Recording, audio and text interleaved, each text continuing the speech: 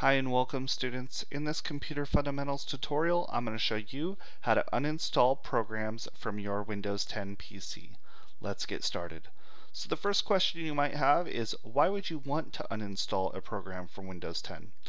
Well, in the case of the program on the right side here, that's Adobe Flash, it was supported by internet browsers from 1996 until 2020. But in 2020, it was no longer supported.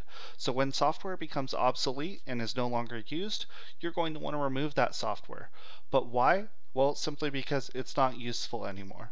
Another reason you might want to uninstall software is because it takes up lots of space on your computer.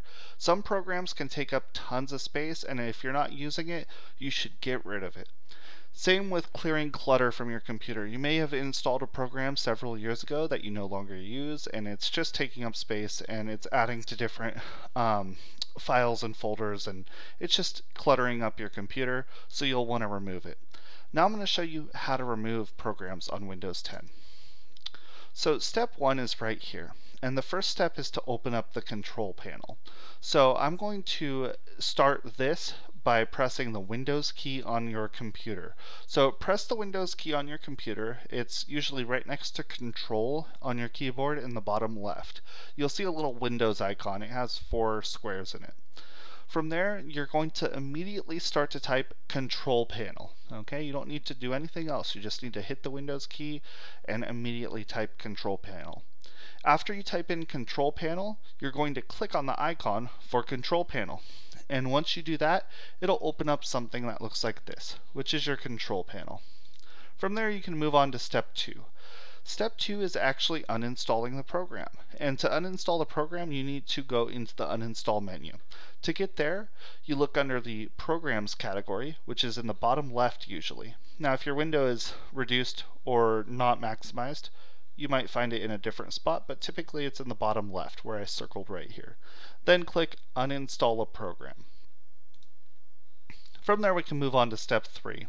Step 3 is actually finding the desired application that you want to uninstall. Now make sure that at this point you're not uninstalling any important files or programs that Windows 10 runs even in the background of your computer.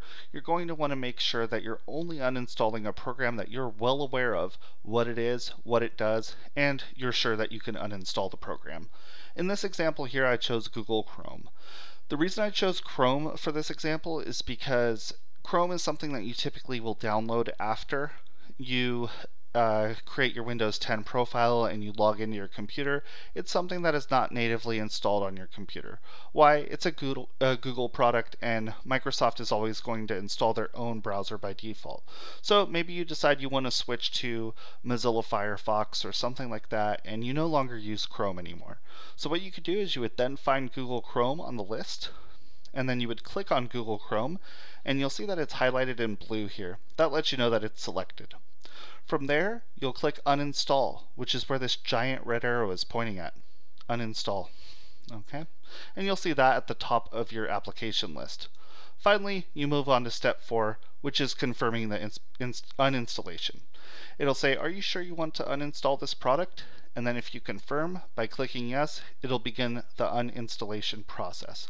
Now remember, uninstalling a program from Windows 10 can be very detrimental to your computer if you uninstall something that you're not aware of what it does. So once again, please make sure you only uninstall programs that you're aware of what they do, and you're sure that you're not going to really mess up anything bad on your computer by uninstalling it. So usually by making sure that you are well aware of what the program is and what it does through a Google search or something like that is a good place to start.